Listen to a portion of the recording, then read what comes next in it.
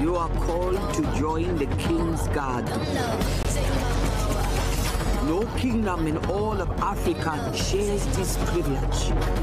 Train hard, fight harder. We fear no one.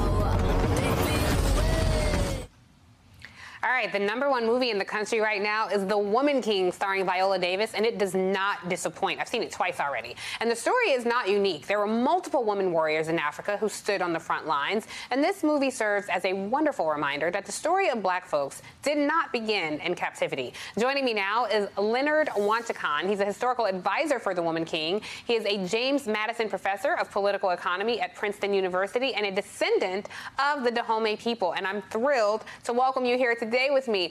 Few people know that Dahomey was the first African kingdom to develop an all-military regiment, but they were not the only women warriors in Africa. This story is more common than people know. I'm, pushed to remind folks of Yaa Asantewaa of Ghana and other women like that. But tell us about your experience working on this film, especially being a descendant of the Dahomey people.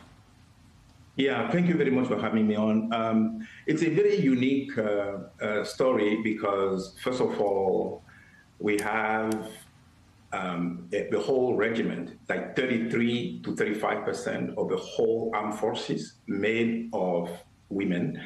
And it was also the front line, the elite military unit of the army. And they were extremely instrumental in defending the territorial integrity of the kingdom in the mid-19th century. In the movie in particular, it was in 1823.